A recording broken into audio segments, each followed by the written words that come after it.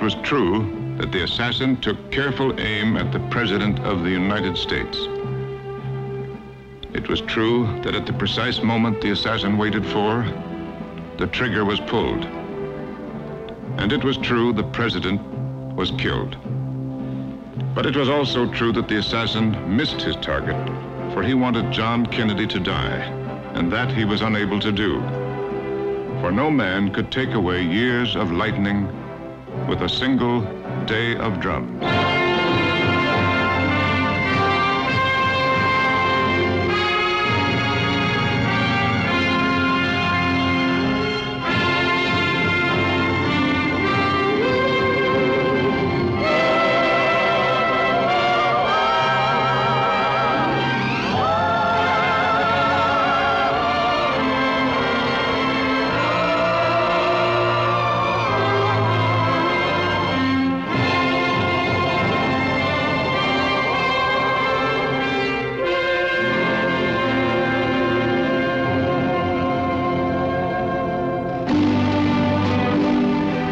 The decade was new, the dreams were high, the man was John Kennedy. In the early snow of 1961, an avalanche of people came through the streets of Washington with expectation and joy. They would come again in the autumn of 1963. The same people, through the same streets, to the same building. They would come again in 1963 without smiles, without cheers. For death, like a thief in the afternoon, would place a casket in the rotunda of the Capitol, the same room in which he had walked to his inauguration.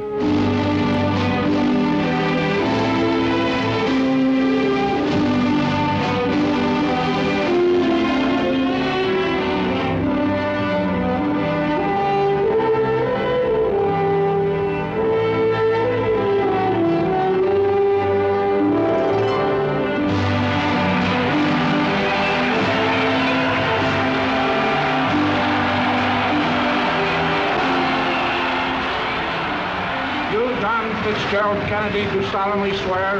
I, John Fitzgerald Kennedy, do solemnly swear. That you will faithfully execute the office of President of the United States. And I will faithfully execute the office of President of the United States. And will, to the best of your ability.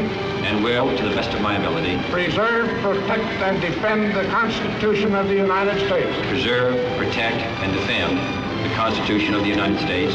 So help you God. So help me God.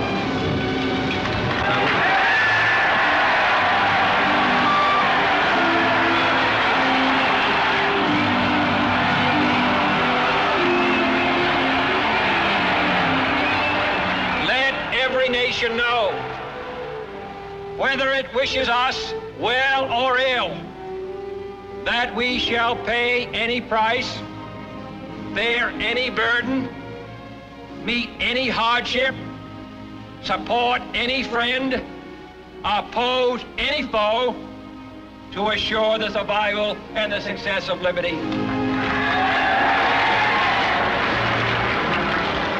To those people in the huts and villages of half the globe, struggling to break the bonds of mass misery, we pledge our best efforts to help them help themselves. For whatever period is required, not because the communists may be doing it, not because we seek their votes, but because it is right. If a free society cannot help the many who are poor, it cannot save the few who are rich. Let all our neighbors know that we shall join with them to oppose aggression or subversion anywhere in the Americas. And let every other power know that this hemisphere intends to remain the master of its own house.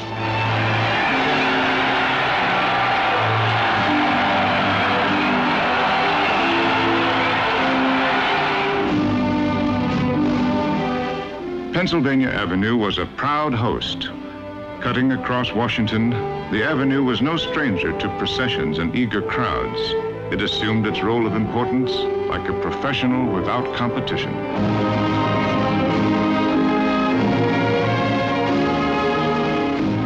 Broadway could beckon with blinking lights, and Hollywood Boulevard could boast of movie stars. But Pennsylvania Avenue had none of these and had no want of them. Its memories were of Jefferson and Lincoln, of Wilson, Roosevelt, Truman, and Eisenhower. And today, President John Fitzgerald Kennedy.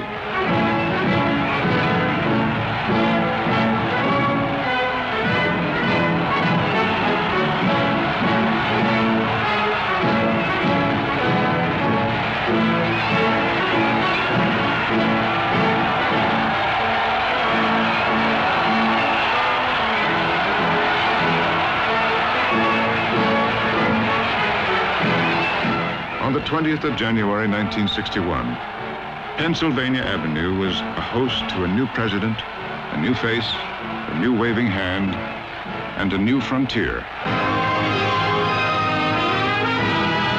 Where Pennsylvania Avenue ended, the White House took over. Maybe it was only imagination, but the house seemed to change its outward appearance with the presence of each new occupant. Without a stroke of a paintbrush or the movement of a brick, it told every passerby who it was who was now living inside. Within the last 30 years, it had reflected the strength and warmth of the Roosevelts, the courage and fire of the Trumans, the security and dignity of the Eisenhowers. And now, to those who passed by 1600 Pennsylvania Avenue, the house would have a new meaning: the youth, the intellect, and the vigor of the Kennedys.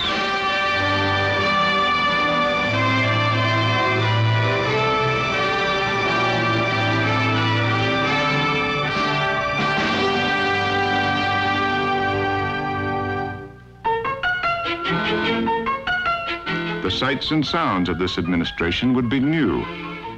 In the Rose Garden, there would be children. In the president's office, there would be a rocking chair. In the hallway, there would be paintings. And in the evening, there would be music.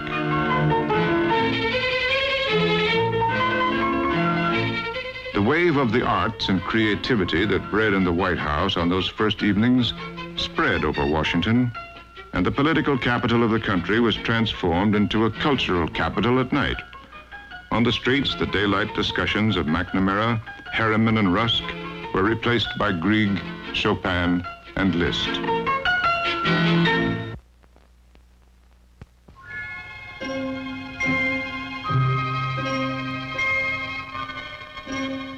Daytime and pickets are synonymous outside the White House. And if nothing else, they confirm that the world of 1961 was not one of peace, happiness, and freedom. But no line of pickets could tell the story to the president, for the world was far more complex than their signs. The pickets numbered 40 or 50, but upon the floating globe called the world, there were 3 billion people, and most of them were not happy, or free, or at peace. There were fires burning in the Congo. There was a city split in half in Germany. There was a war in Laos.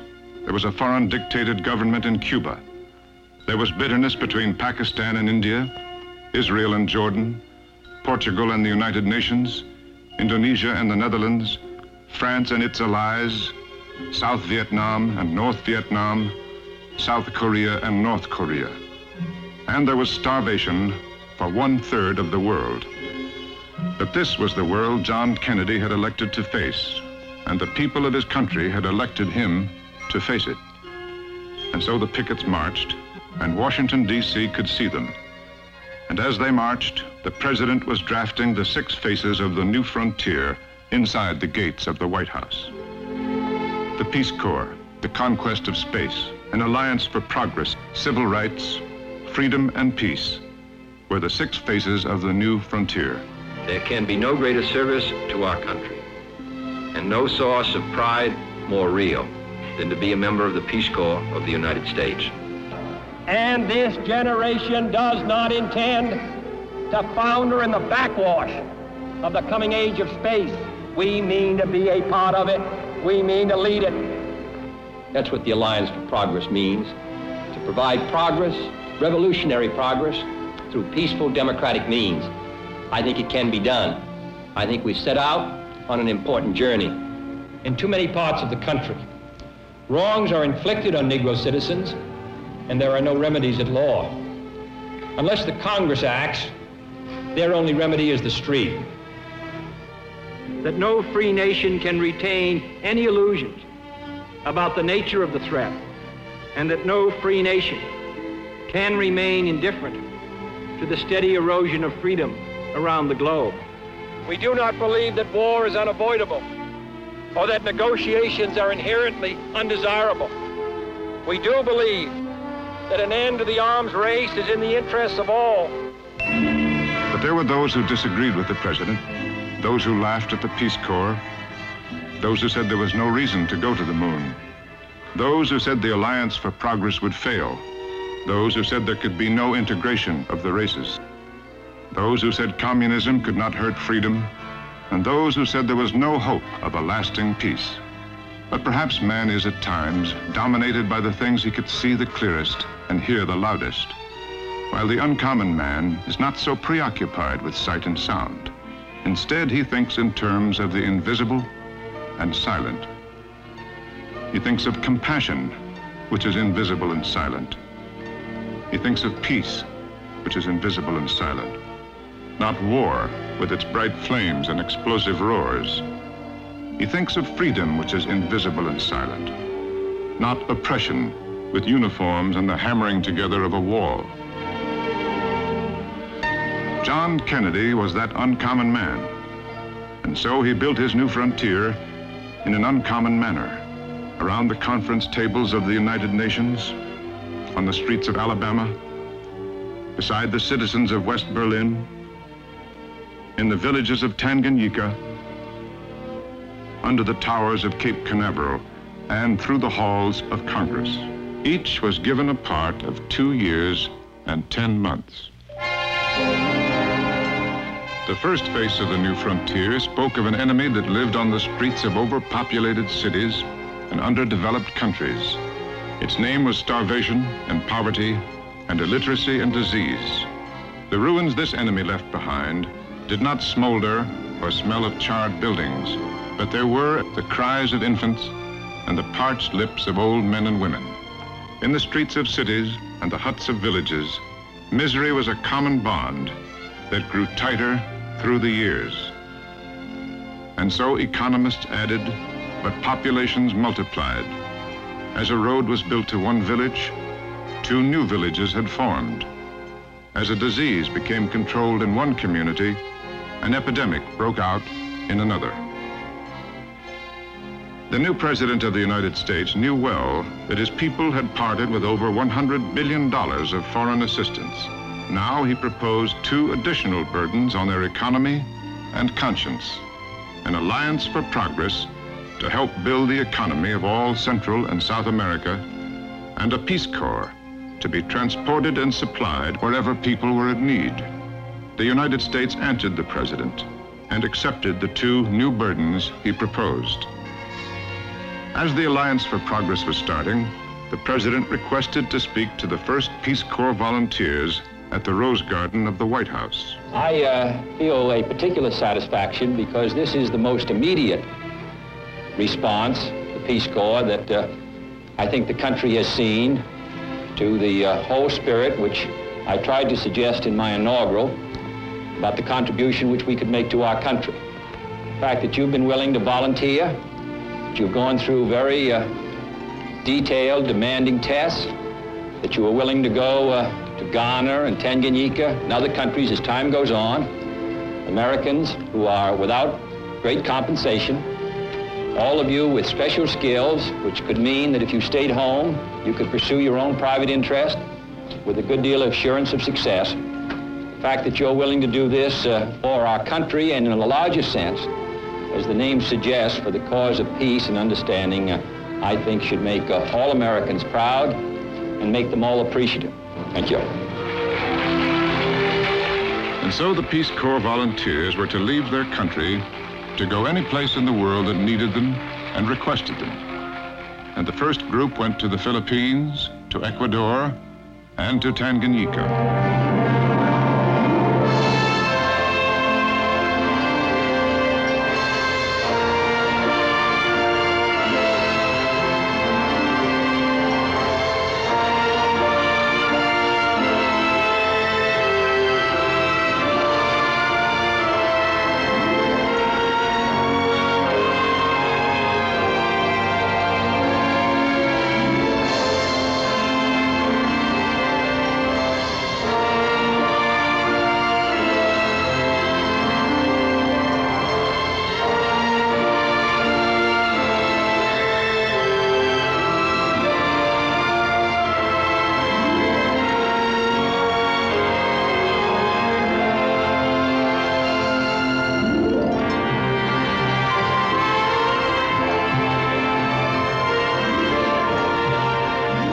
army came, without guns and without uniforms, not to destroy, but to build, not to demand, but to teach, not to take over the weak, but to leave behind the strong.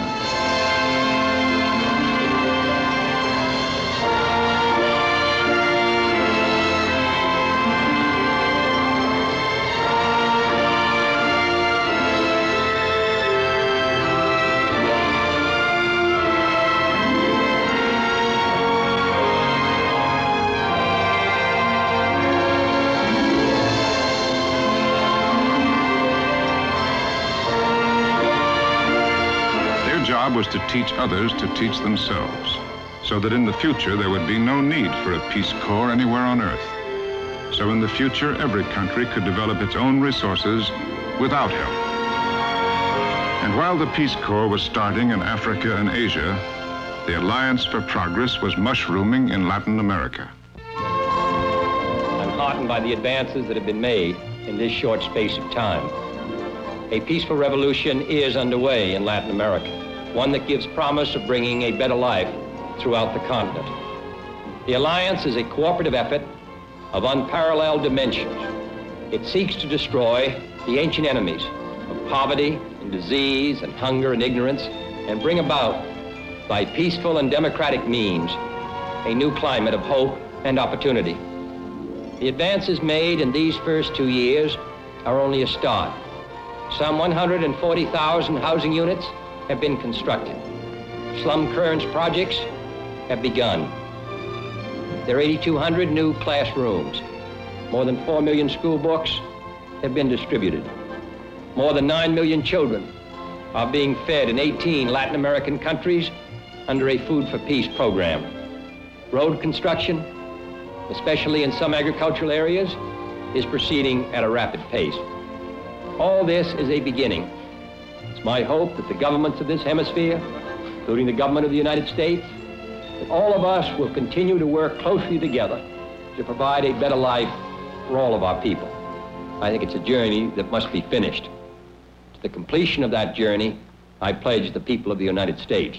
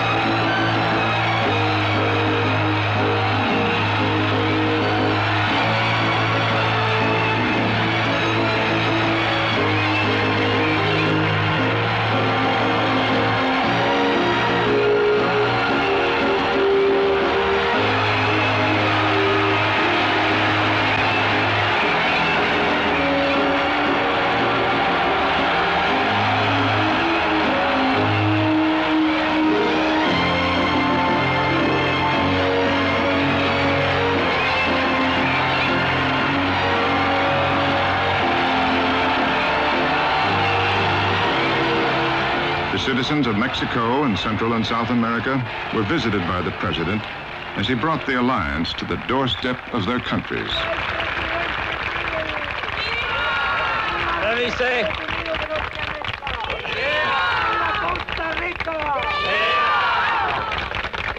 gracias. Lady, let me just say,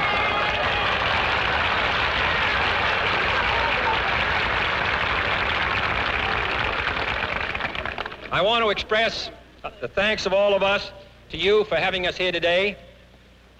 Occasionally, universities are regarded as dangerous places for presidents, and we are grateful to you for your warm welcome to all of us on this occasion. Every one of us will go home with the most profound impression of what a strong, vital people can accomplish. And I think that this journey to Costa Rica has illuminated the minds of 180 million people of what a great opportunity and privilege we have to be associated together in our common cause.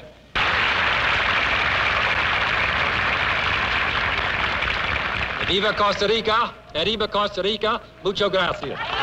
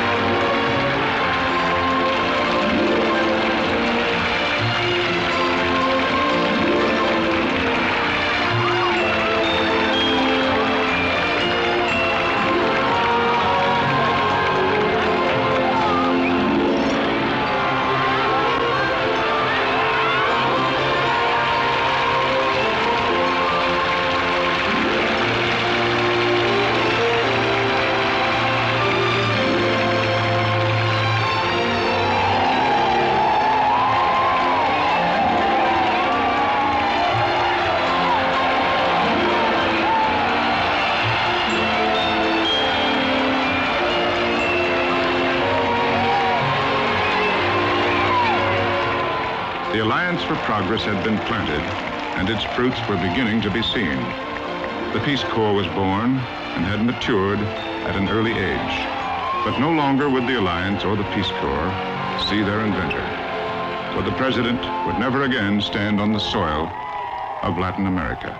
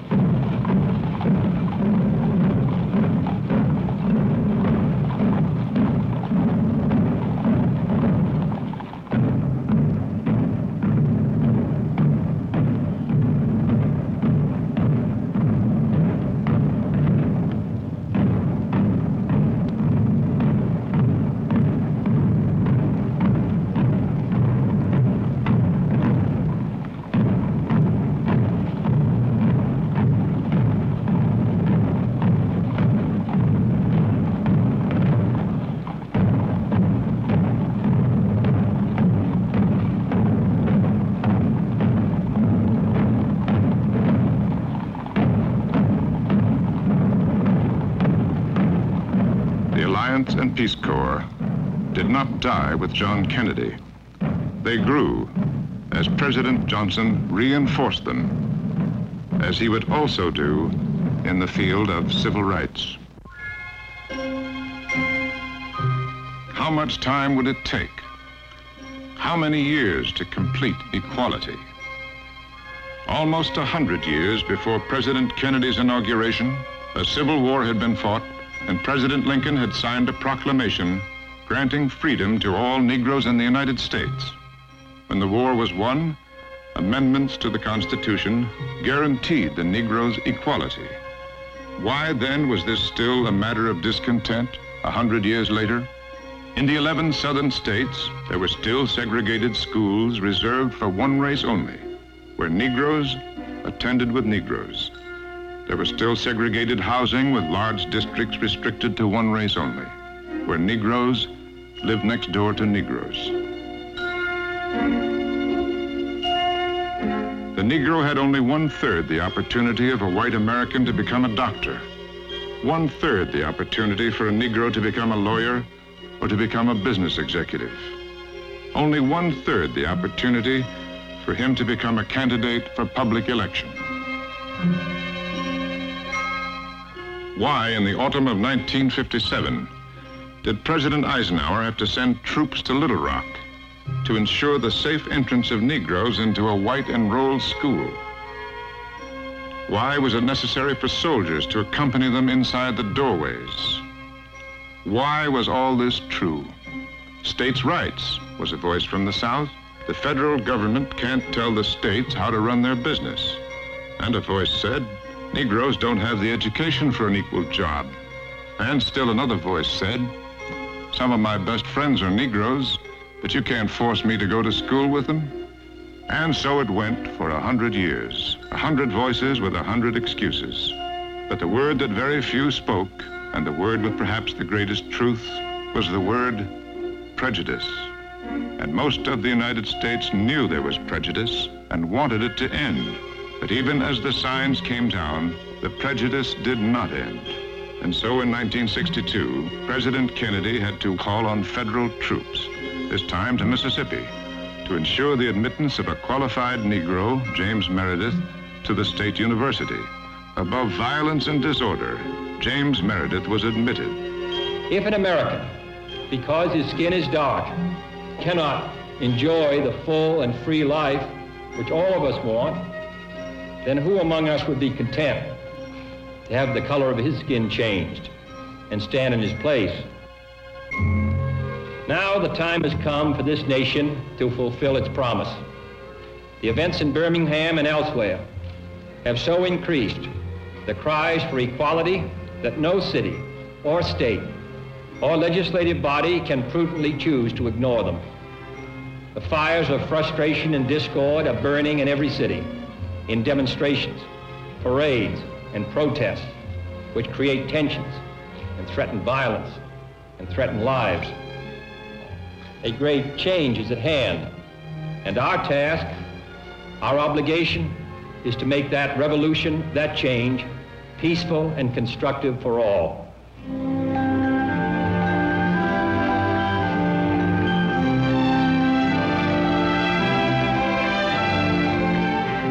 And so came the Freedom Riders, busloads of Negro and white citizens headed south to have their voices and their very presence heard. State to state, there would be no segregation in the terminals or the waiting rooms, whether in New York State or Louisiana. There was no pay for a Freedom Rider, and there were no heroes or heroines aboard the buses. Their names were as unimportant as their creed or color. They were, most important of all, citizens of the country.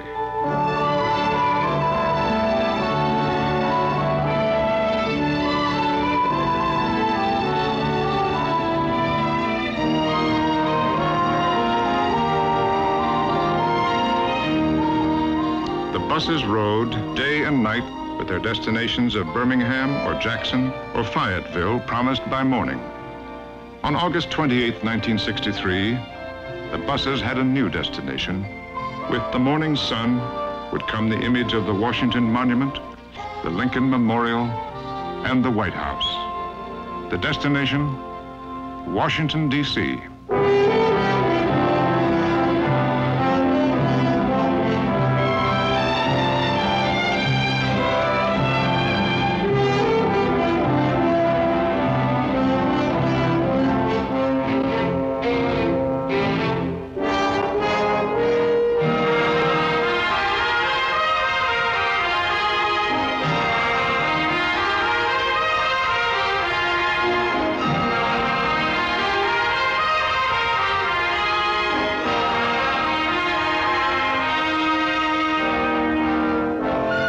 The Constitution guaranteed the right of peaceful assembly, and 200,000 people from all over the country poured into Washington on August the 28th.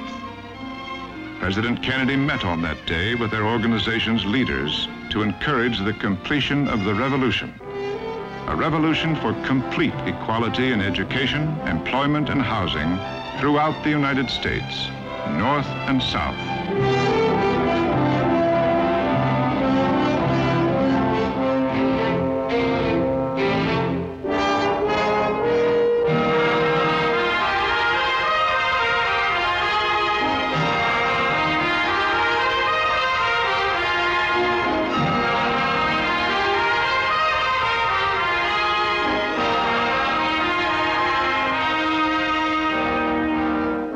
Those who do nothing are inviting shame. Those who act boldly are recognizing right. Next week, I shall ask the Congress of the United States to act, to make a commitment to the proposition that race has no place in American life or law. In June of 1964, the Congress voted into law President Kennedy's Civil Rights Bill. It was President Lyndon Johnson who guided it through its last months of legislation, and he had requested the Congress to pass the bill as a continuing monument to President Kennedy.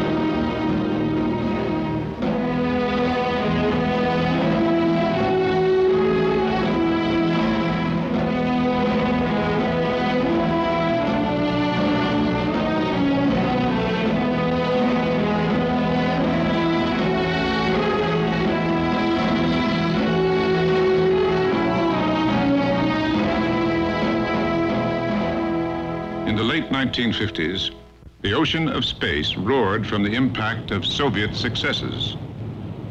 But the United States had barely gotten off the beach.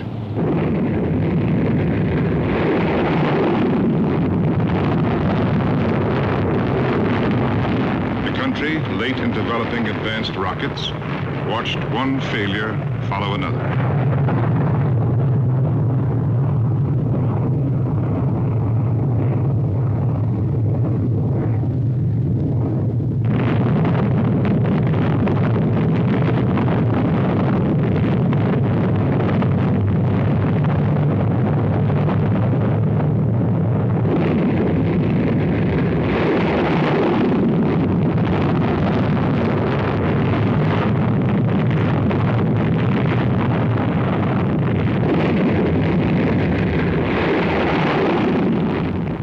Out of the headlines of disappointment came a voice of optimism and a voice of promise. But we do not intend to stay behind, and in this decade we shall make up and move ahead.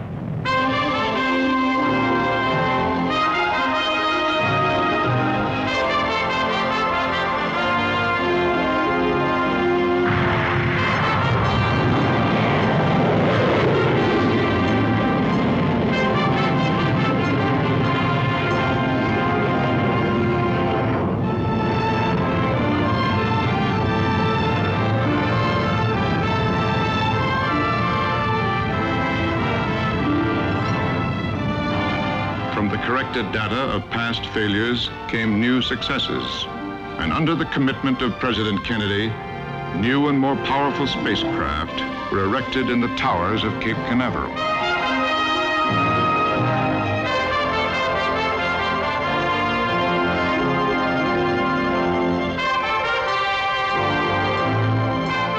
As space vehicles became proven, manned flight started. And from the White House, the President with Vice President Johnson watched the first manned launch to be viewed around the world, the launch of Alan Shepard.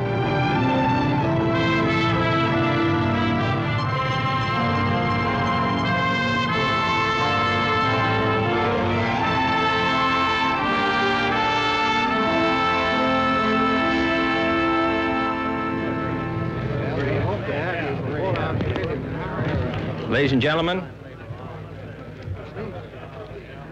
I want to express on behalf of us all the great pleasure we have in welcoming Commander Shepard and Mrs. Shepard here today. I know that the other members of this team who are astronauts know that our pride in them is equal.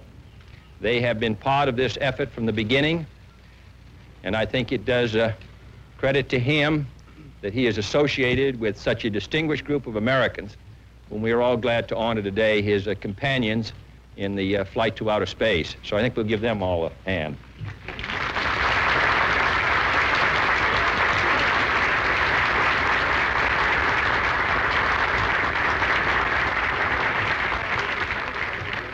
They are the tanned and healthy ones. The others are Washington employees. I also want to again express my congratulations to Alan Shepard. We're very proud of him, and I speak on behalf of the Vice President, who is chairman of our Space Council and who bears great responsibilities in this field, the members of the House and Senate Space Committee who are with us today, and this decoration, which has gone from the ground up here.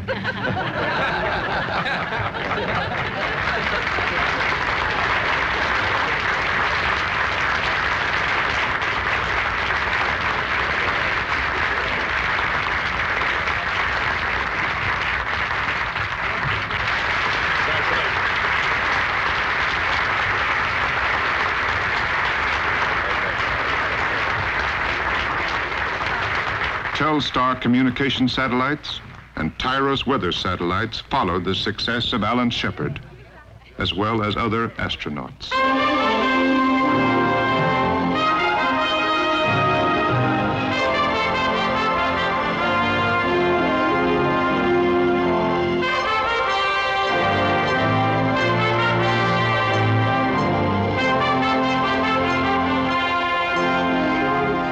Shepard and Grissom came before him.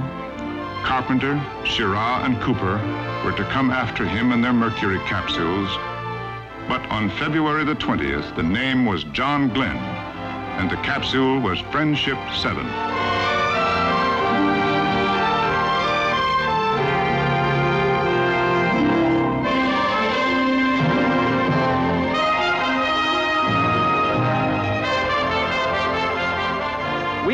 sail on this new sea, because there is new knowledge to be gained, and they must be won and used for the progress of all people. And all people came, as the world was once more invited to Cape Canaveral to watch success or failure. Many years ago, George Mallory, who was to die on Mount Everest, was asked why did he want to climb it. He said, because it is there. Well, space is there, and we're going to climb it. And the moon and the planets are there, and new hopes for knowledge and peace are there.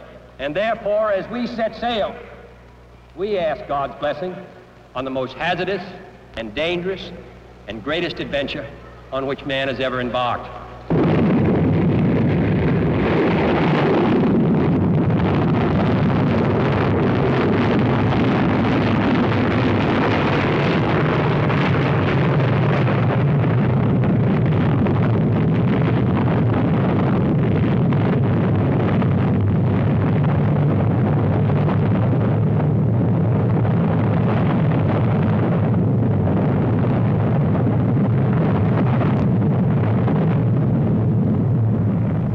Away from the beaches off Cape Canaveral, the lone pilot traveled at 17,500 miles an hour.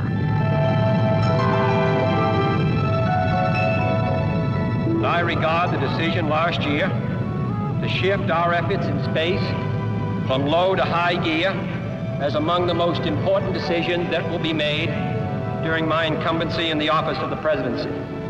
For the eyes of the world now look into space, to the moon, and to the planets beyond, even though I realize that this is, in some measure, an act of faith and vision, for we do not now know what benefits await us. Rocketry, which 20 years ago was used to fly in war from Peenemünde, Germany, across the English Channel, was soon to fly in peace to the stars, not from Cape Canaveral, but from Cape Kennedy.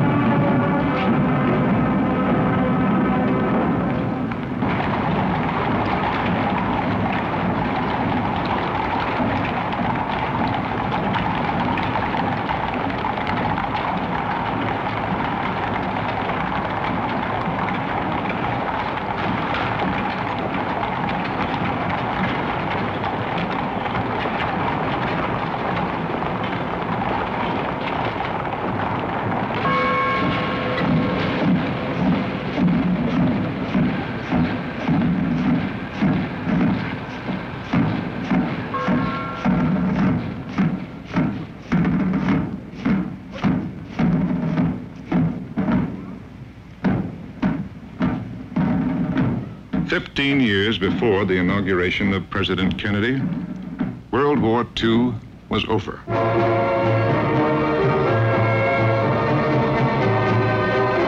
Countries around the world that fought against the Axis powers celebrated the victory and the peace.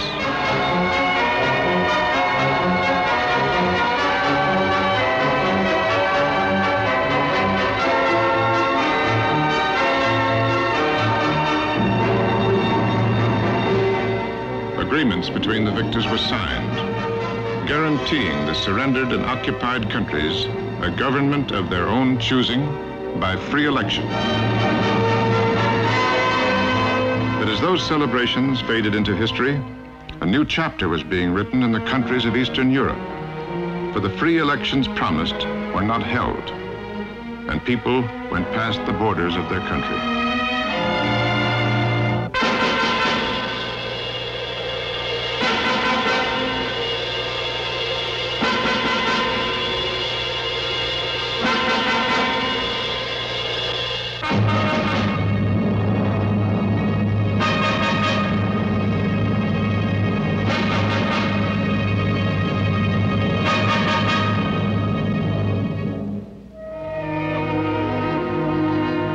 They came not by the tens, not by the hundreds, not by the thousands, but by the millions. Their homes and possessions were left behind. They brought only their families and their freedom.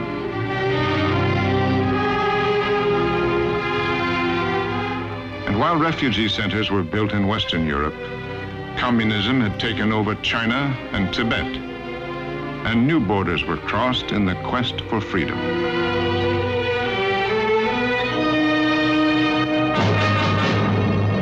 In Korea, the government of the North invaded the South. The United Nations sent troops to protect the freedom of South Korea. The police action continued for years until a truce was signed, guaranteeing the South its own elected government, as it had before the invasion. In Latin America, a man of the Sierra Maestra of Cuba was fighting his own war to rid his country of a dictatorship.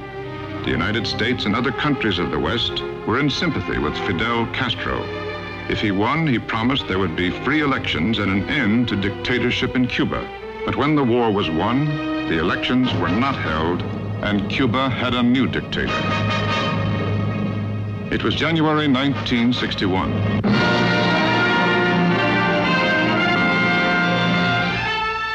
In the United States, President Kennedy and Vice President Johnson had barely been inaugurated when Berlin once more needed protection against a new Soviet threat, a threat that would strip away all Western rights to aid West Berlin, and West Berliners asked for American troops to protect their city.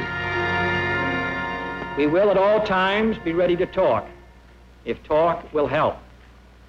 But we must also be ready to resist with force if force is used upon us. Either alone would fail. Together they can serve the cause of freedom and peace.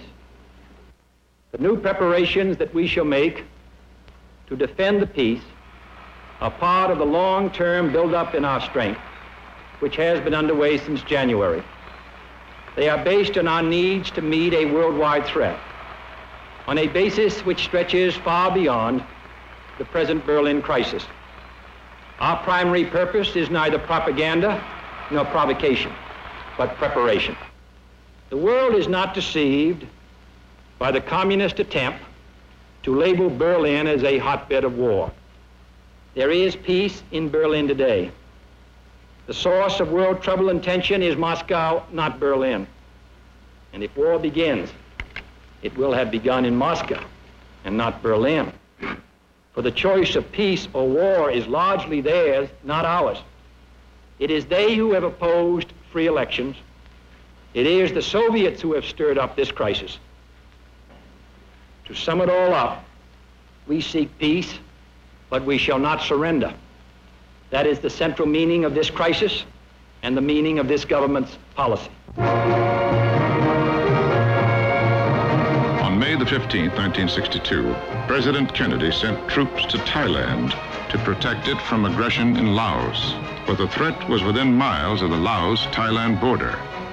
American military advisors were already in South Vietnam as almost all of Southeast Asia was erupting from aggression. But the biggest problem and the largest risk of the Kennedy years was not Southeast Asia, but the island of Cuba.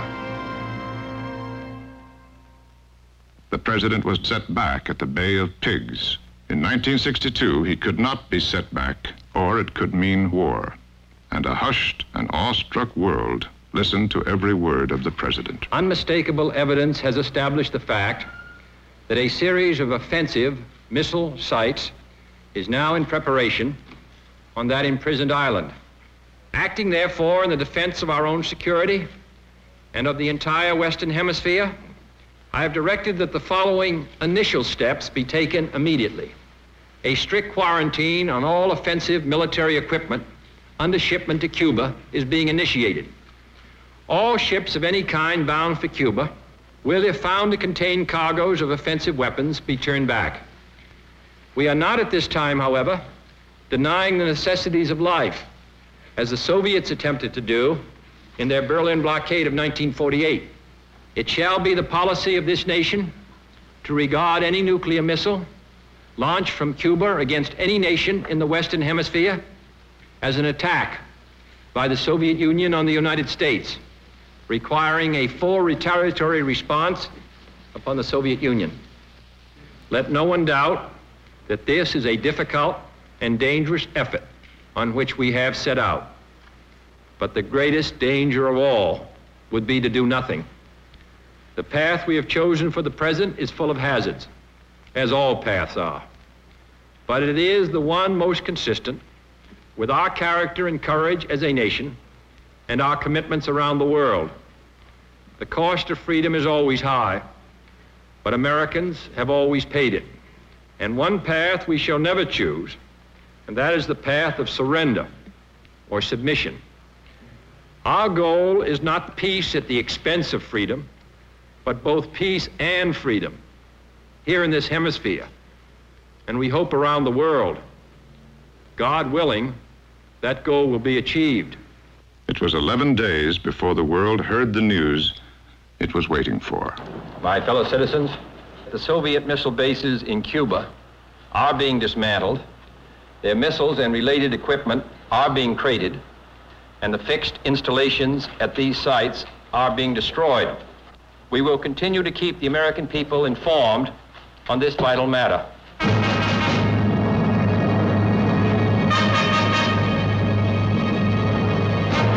In Berlin during the Kennedy years, there had been a new kind of blockade. Not to keep out missiles, but to keep in humans. East Germans had been fleeing into West Berlin at the rate of 10,000 a week. 2 million of their population was gone. To prevent others from leaving, a wall was constructed. Taller and taller it became, but never higher than the will of the people to leave. While the wall is the most obvious and vivid demonstration of the failures of the communist system, for it is an offense not only against history, but an offense against humanity, separating families, dividing husbands and wives and brothers and sisters, and dividing a people who wish to be joined together.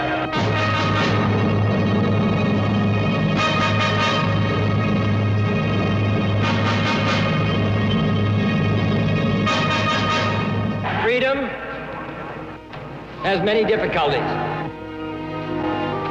and democracy is not perfect. But we have never had to put a wall up to keep our people in.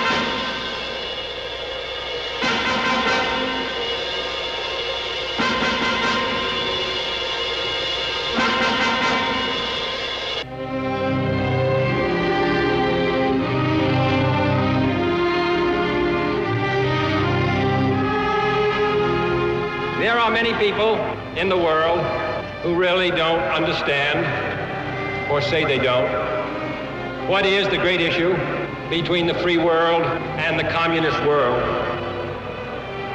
Let them come to Berlin.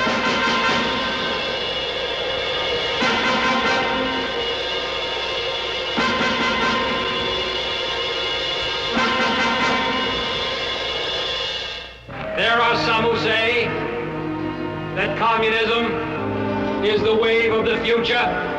Let them come to Berlin.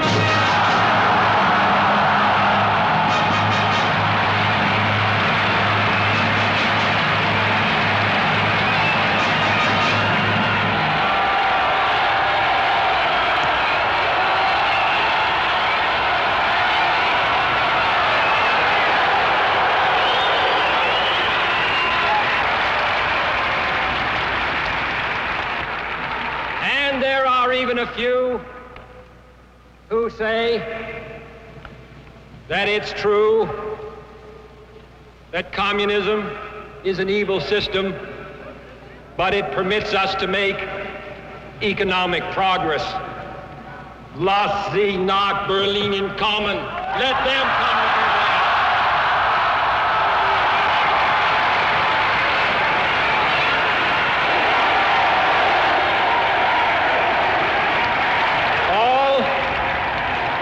Free men, wherever they may live, are citizens of Berlin. And therefore, as a free man, I take pride in the words, Ich bin ein Berliner.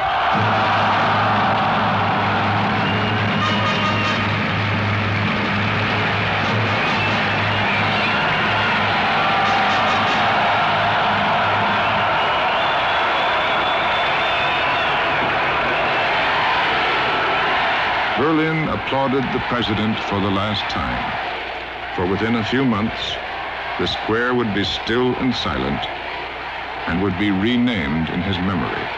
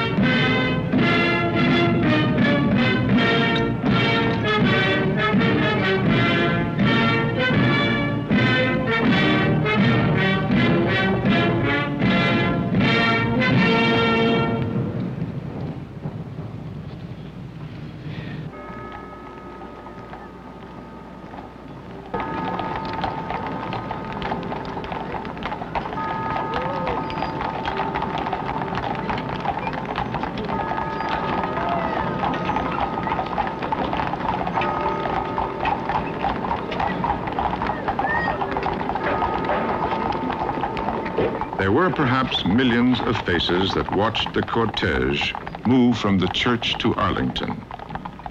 There was one that watched without a movement, without a sound.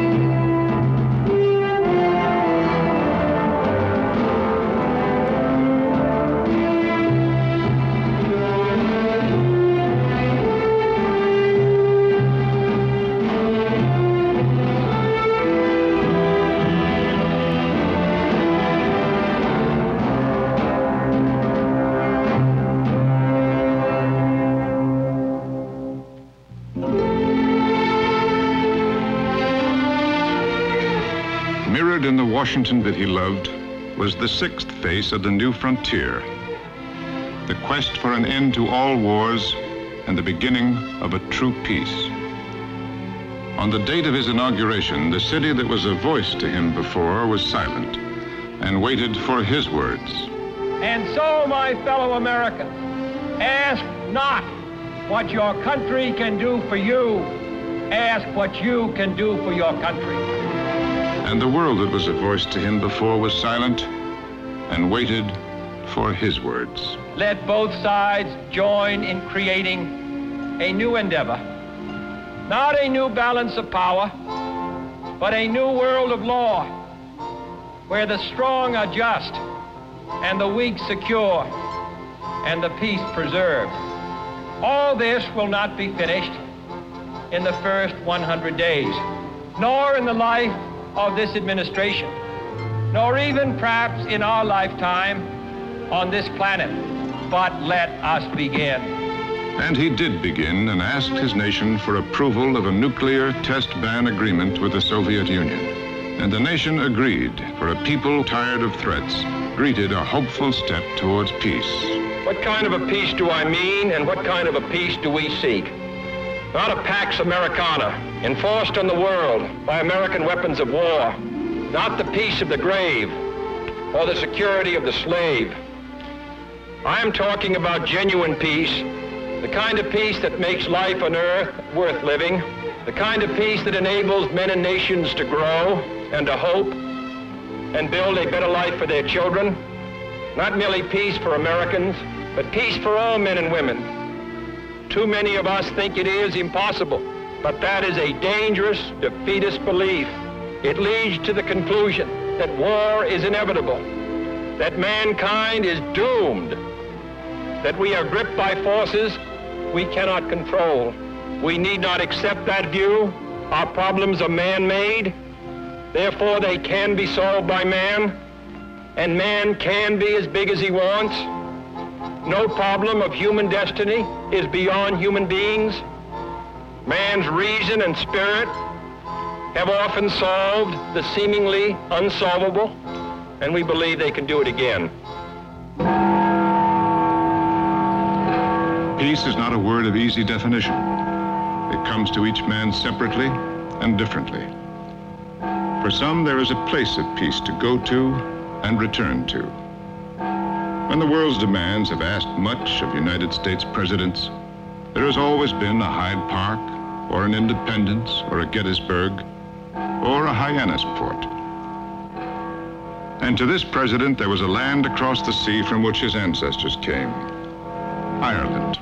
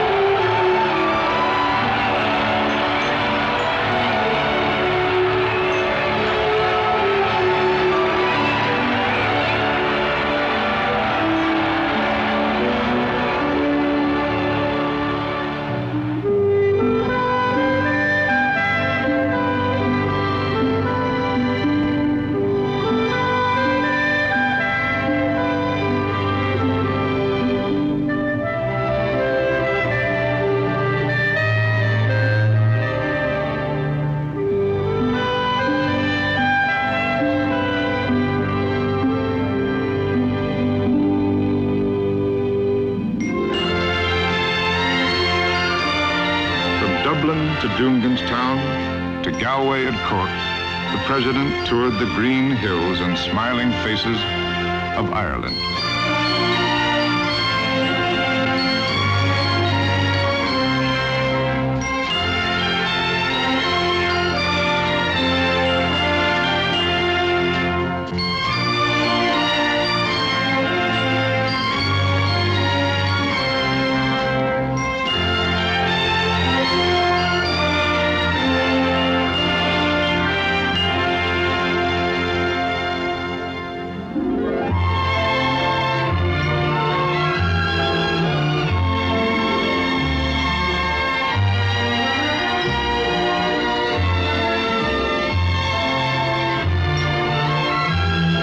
Perhaps it wasn't the family album of John Kennedy that made striking headlines across the world, but it was the personal John Kennedy and his family that made America fall in love for 2 years and 10 months.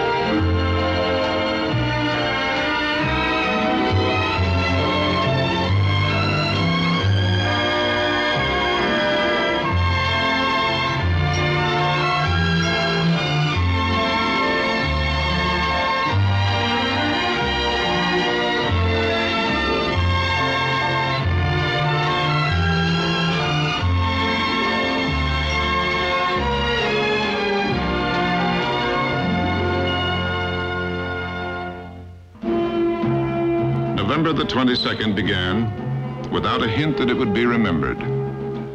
The country awoke without knowing its president was to sleep. The morning came, but the sun would set in midday. The assassin, Lee Harvey Oswald, was waiting for the president in Dallas. Politically, he had been a Marxist, but psychiatrically, and more important, he preferred to be alone and secretive and hostile to all leadership. On the 22nd, he had positioned himself in the Texas School Book Depository building on the route of the president's motorcade through the city.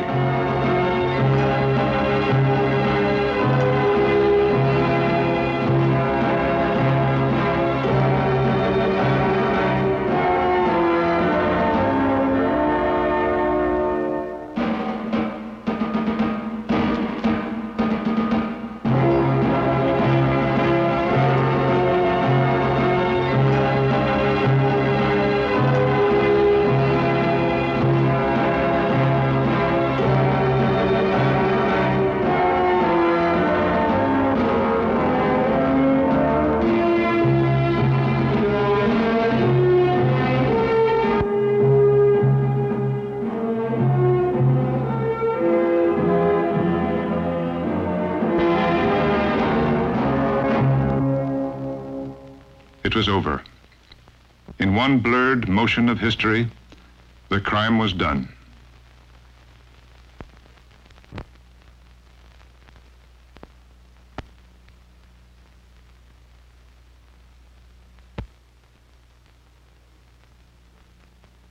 History will pick up its cold pen and book and write in chronological order the events of the day with the date, the time, and the city.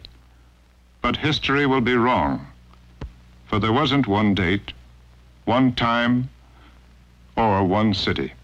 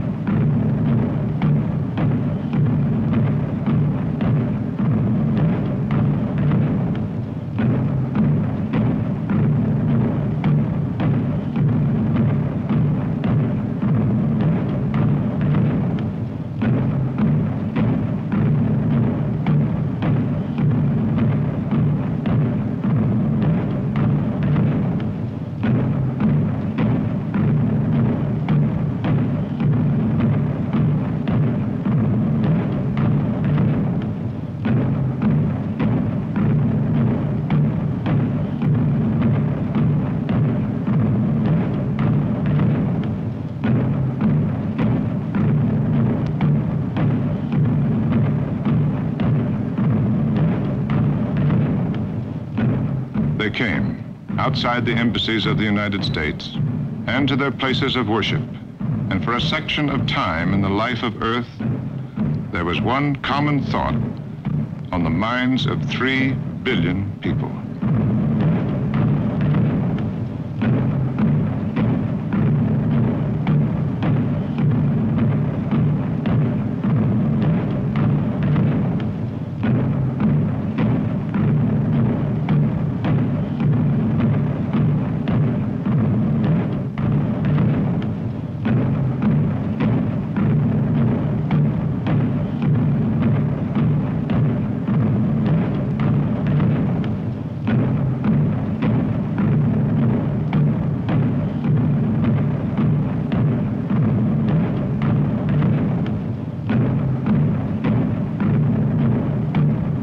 And so pictures were displayed, eulogies and epitaphs were written, memorials were built, bridges were renamed, books were published, records were pressed, speeches were reprinted, and his name was permanent. In the process of thinking throughout that day in November, each person of the earth was drawn to a thought even more personal than the memory of the president. In seeing that respected man who had everything pass from life in a single unsuspecting instant, there was the thought of each person's own mortality, their own straight lines that began with birth, that would end with death, and the length between so unknown. The president who was able to have so much under control was not master of the length of that line. And perhaps his message to the world was exactly that. For everyone in the world received that message, no matter what language they spoke, no matter what God they worshiped.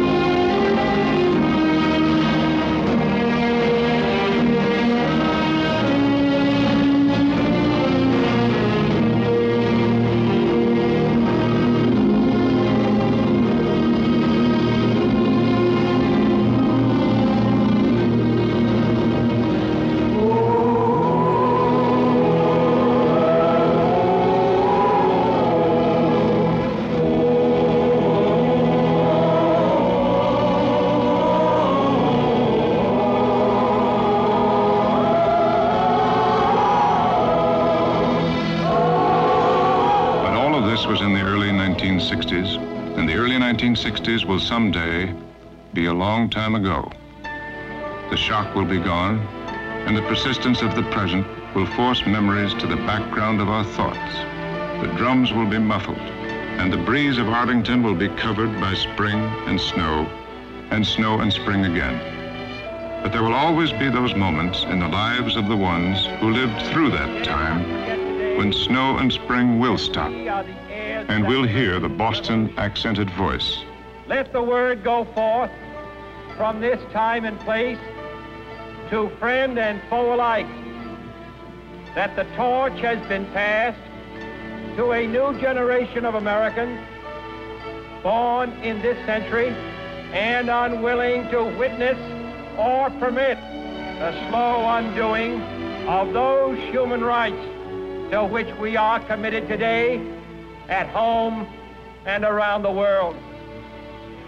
The day of drums is over, but the years of lightning glow in everyone he touched and in everyone he continues to touch. They call for a better standard of living for all of our citizens in order that they may produce and live up to their capabilities.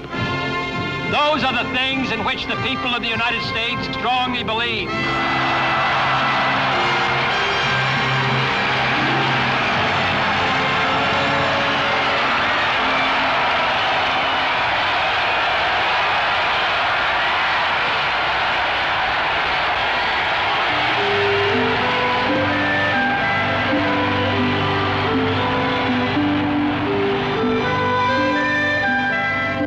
John F. Kennedy is now silent and invisible, but so is peace and freedom, and so is love and faith, and so are memories and dreams.